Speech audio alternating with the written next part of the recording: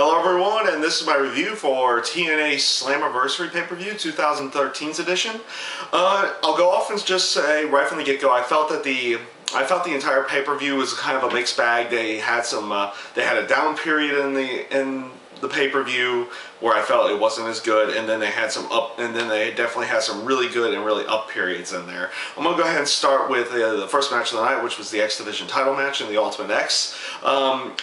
Starting out the show, honestly, I thought this was a very good match to start out the show with. The spots that they put together with Suicide, Chris Sabin, and Kenny King were just extremely well done. They did great spots throughout the entire match. Good to see that they decided to put the title on Chris Sabin, considering what he's been through with the knee injuries over the past couple years. All in all, the X Division title match, I felt, was a very good start and a very good match to the actual pay-per-view itself. After the match, this eventually brought out Hulk Hogan, which, initially he was out there to basically say, Chris Sabin will be able to turn in the X Division title for a world title shot at some point over the summer if he wishes, and then continued on to do a promo afterwards with being interrupted by Aces and Eights, which led to the six-man tag match. And in all honesty, I don't know why they needed to use Hogan to set up the six-man tag match at all. Just in the sense of, the match was announced on Impact on Thursday, so it made so having Hogan out there, introducing Magnus and introducing Joe and then Jeff Hardy, they try to make it feel like it was an impromptu match when it was just it was a match that was announced on the actual show beforehand. So it just felt a little weird and out of place in my mind in that sense. The match itself, honestly, was relatively sloppy. It was sloppy in certain senses, mainly towards the end with Jeff Hardy and Wes Briscoe doing the Twist of Fate and a few other things that Jeff Hardy was doing in there. Samoa Joe and Magnus, they did really good in the match with their spots. Same with Mr. Anderson and Garrett Bischoff. But it just had some very sloppy moments, and all in all, it just didn't really come out as all that good of a match in my mind. It just didn't really seem to resonate or make too much sense with what they were going with before the match, and then it wasn't all that great of a match to begin with, so it just didn't really come off all that good. After that was the gut check challenge match. The winner of that match goes into the Bound for Glory series. It was an okay match between Sam Shaw and Jay Bradley. Honestly, I felt that it was a good choice going with Jay Bradley there. I think he has a definite good look on him.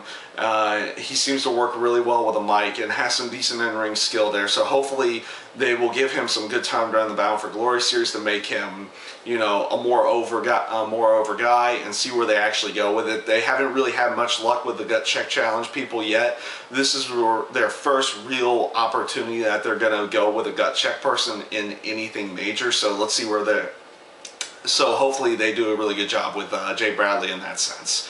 After that you had the backstage assault with.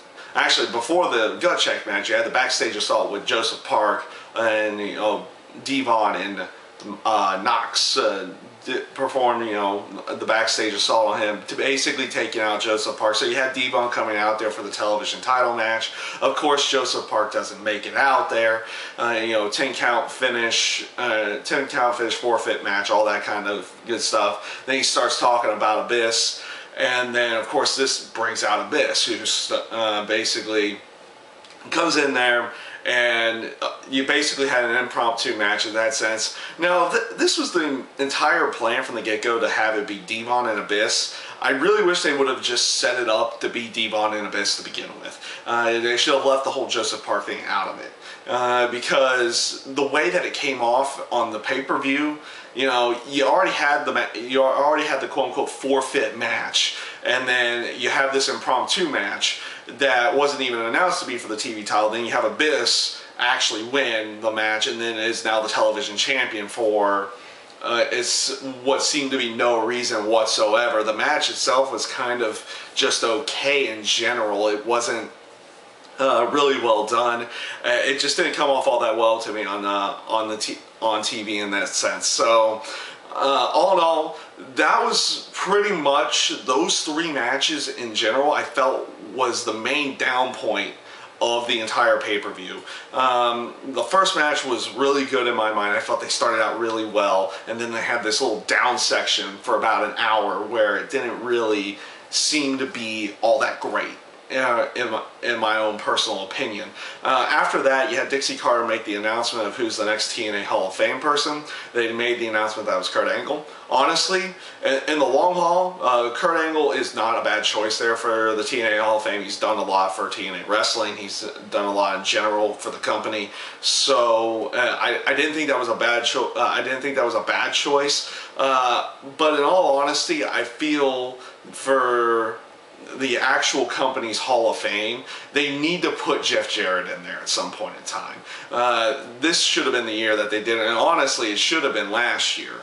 He should, being the co-founder or the founder in general of TNA Impact Wrestling, he should have been the first person into the Hall of Fame. Like I said, the 2 choices that they made with Sting and the year before and this year with Kurt Angle are not bad choices, both well deserved for everything that they've done with their careers, not just in TNA but in the other companies that they've been in as well. So all in all, that was not a bad segment there. It was really nice to see the video package that they put together for Kurt Angle. And they did a really good job of that. And this is where, and basically that announcement really picked up the show.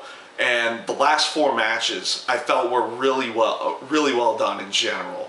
The four corners elimination tag team match was just really well done.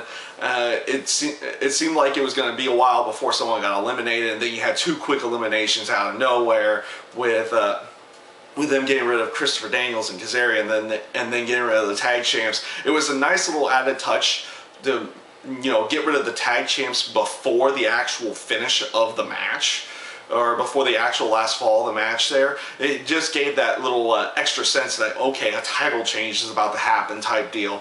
And all in all, I felt that Gunner and James Storm, they did a really good job being together. The last fall of the match was really well done with Austin Aries, Bobby Roode, and James Storm and Gunner, and it was good to see that. And it was also good to see that they decided to go with the James Storm Gunner route.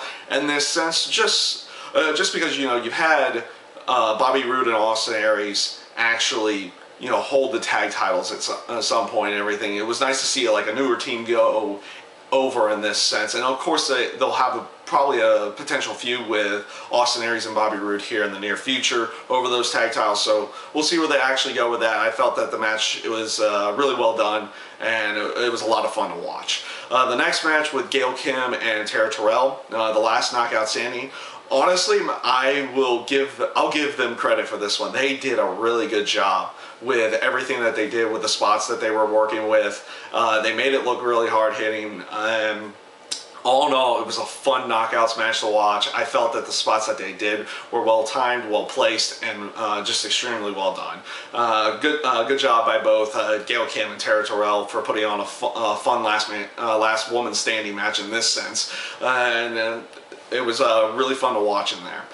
Next was the Kurt Angle AJ Styles match, and again, we've seen Kurt Angle and AJ in the past, and they put on phenomenal matches, great matches, and this was no different. I said it in the past, I really like the way that AJ Styles has used the whole new methodical type style to his matches instead of just being all high flying. I like that he mixed that methodical pace, somewhat submission type wrestling style in the match, and then also using his high flying a little bit throughout the match as well.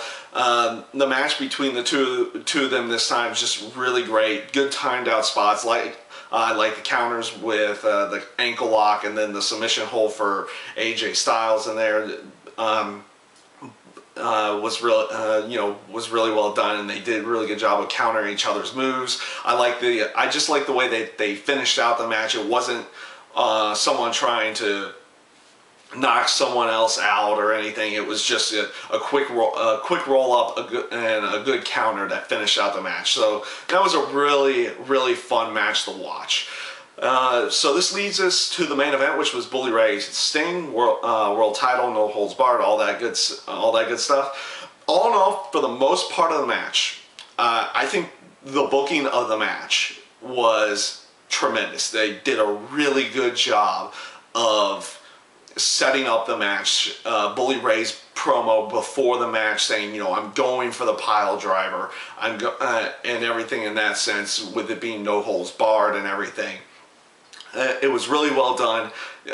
Seeing how they, and again, just the spots that they did made it really look hard hitting and everything. I like the way that they implicated the pile driver in there, not once, but they did it again. Also, I like the aspect of Bully Ray actually cutting off the ring apron to expose the wooden planking under the ring. It just led to another spot that made it feel like it was, you know, this was a hard-hitting match. This was a match that, you know, it meant something to the both of them, and they did a really good job with all their spots in there. The only problem I had with the match was actually the ending of the match, where I felt they overbooked it with having the Aces and Eights people all coming in, and it made sense for all of Aces and Eights to come out there and help Bully Ray. You had multiple waves of them coming in there. My only problem with the match that made real no sense, considering how they booked this whole Aces and Eights versus TNA type deal, none of the TNA guys came out to help, you know, Sting in that sense. And that was the only aspect of the match that I felt was poorly booked, was the aspect that it was pretty much Sting out there on his own. It would have been they could have kept Bully Ray winning the match afterwards, but they could have, you know, added a little bit more to it with having the TNA guys come out and help Sting.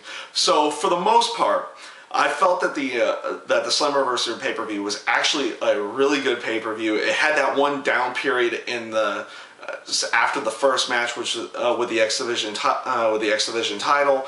After that first match, and then leading up to the Kurt Angle announcement in the Hall of Fame, was basically the down period of the show. I didn't think it was really that good. I didn't think it was that well booked or even really made any sense in any way, shape, or form.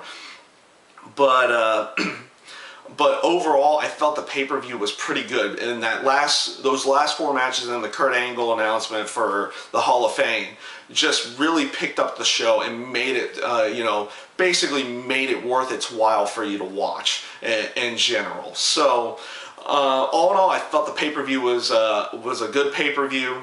And yeah, that's my review for Slammiversary's for TNA Wrestling Slammiversary.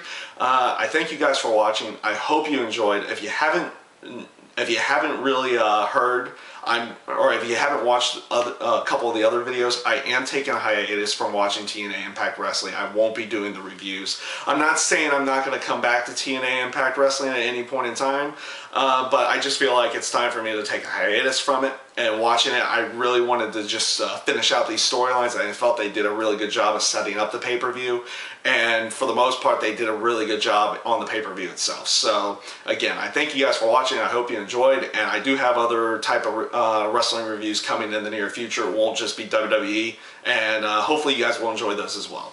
Thank you for watching.